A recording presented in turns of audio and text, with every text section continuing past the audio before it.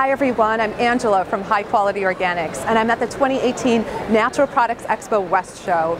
It's amazing to see how it continues to grow. Over 80,000 attendees here in Anaheim, California. Today, I'm going to share with you the top 10 trends I'm seeing at the show this year. The pet food category is a rapidly expanding section at the show this year, and we're seeing a variety of different natural and organic pet foods, as well as pet foods that include probiotics or prebiotics. Riley's Organic Pet Treats are not only certified organic, but they're the first pet food treat to be certified vegan and sold in a recyclable package.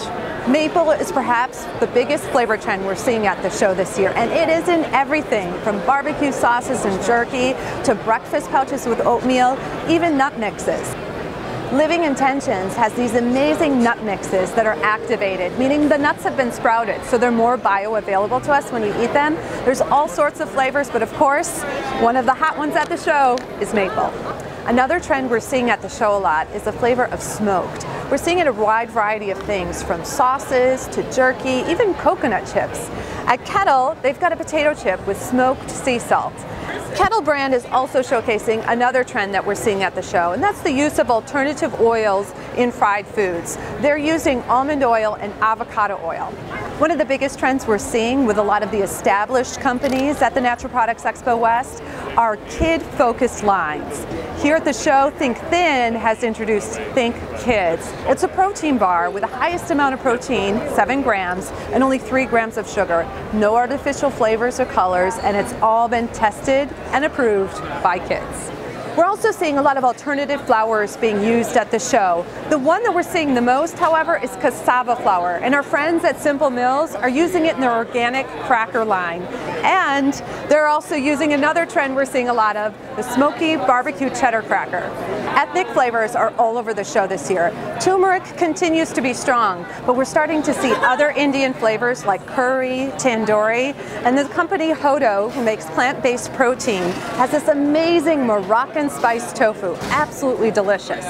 Other flavors that we're seeing at the show are Cajun and Chinese 5-spice. We're seeing a lot of chilies at the show this year. Sriracha, which became big a couple years ago, is still in a lot of products. We're seeing harissa, cayenne, jalapeno, but this year I'm seeing a lot of habanero, and we're seeing it in everything from chips and crackers, popcorn, jerky, and even sauces, like this barbecue sauce from Hacks.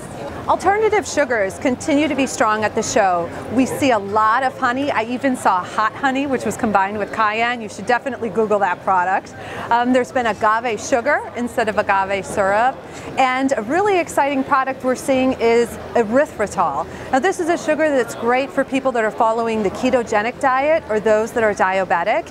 And this company called Swerve is combining the erythritol with prebiotic fibers to help with the natural browning process that you want to see in baked goods. So check out Swerve if you want to use an alternative sugar for your baking needs. The coconut craze continues at the show. It started with coconut water, but it's really expanded. Made in Nature has these amazing coconut chips, Italian espresso, and of course, maple. But we're seeing coconut in new and exciting ways, like coconut yogurt, coconut creamer for coffee, and of course, coconut sugar and coconut cooking oil for potato chips.